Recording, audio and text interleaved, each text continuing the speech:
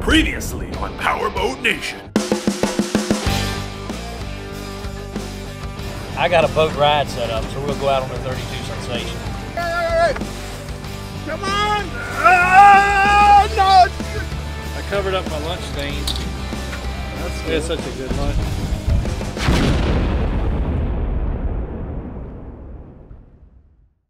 Hey, today we're going to run over to Cigarette and take a look at a couple of their new center consoles. Got down here to Cigarette. Super excited to see the new offerings they brought.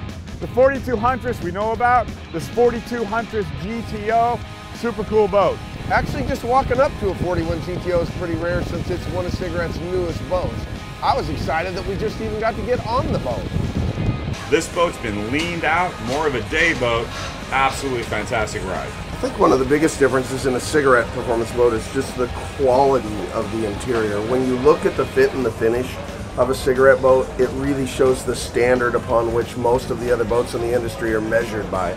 Cigarette's detail in the interior work is something you'd find in a high-end luxury automobile. Sitting at the helm on a Cigarette, it's perfect. Everything is positioned properly. The helm, the throttles, the Garmin displays, head height windshield, footrest bolster, absolutely perfect. On the Cigarette boats, you're going to expect the best of the best. Mercury engines, of course. 400Rs on this one. First time seeing the 400 carbon editions for any of us. We were very impressed. Nice looking cowlings. Really brings the 400 to life. Okay, listen.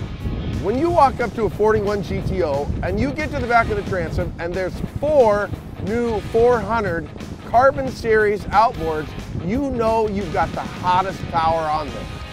I am always impressed by the Cigarette quality. You see it in everything they do. Everything we know that's done in-house, from the fiberglass laminate layup to the final stitching that goes into the upholstery. That makes the Cigarette difference. This is quality. Not just the materials, but the fit, the finish, the way that the piping's done, the way that the stitching's done with different color contrast. It's not just done like a lot of people do it, it is quality.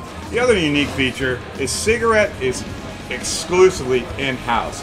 Everything is done at the Cigarette factory in a clean environment, probably one of the most pristine factories that you'll ever see in boat building. Down checking out this enormous cabin on the 42 GTO, sitting around the settee table that goes up and down electronically with Scott. Air conditioning, tons of room. What do you think? I think it's incredible. I mean, you know, what a great way to get out of the weather or get out of the sun and just come down here and relax. Huge space, full head height. Is that a full stand-up head? I don't know, where's JW?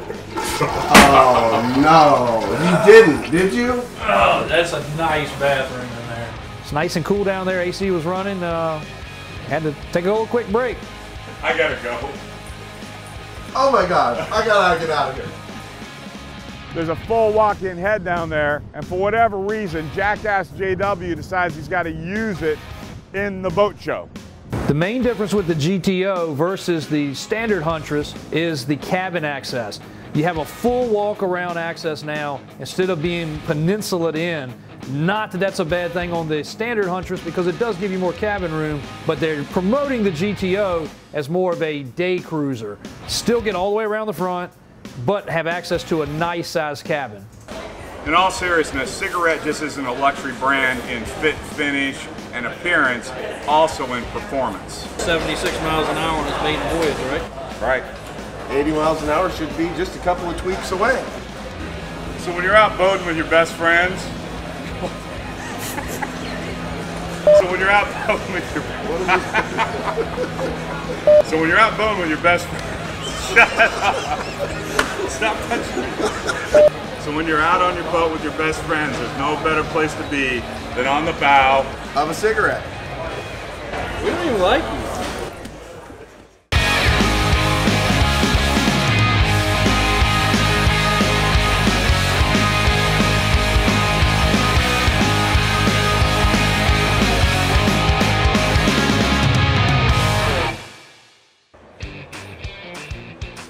Hey, not all our boat tests are big and glamorous. Brad said we'd find some big boats, and we finally did.